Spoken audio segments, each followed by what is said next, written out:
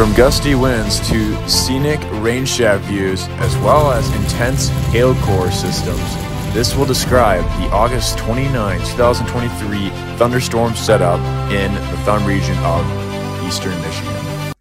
Hello everyone, Storm Chaser Drew Brummel here. After a crazy intense Weberville tornado chase I experienced last week, this week was a little bit different, a lot more calmer.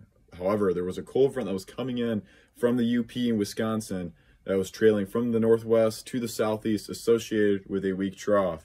With this cold front, surface Cape values were just above 1,000, as well as bulk shear values, especially by the Thumb region, were just above 25 knots. Associated with a cold front, this was just enough ingredients to cause some really intense thunderstorms and really cool time-lapse footage.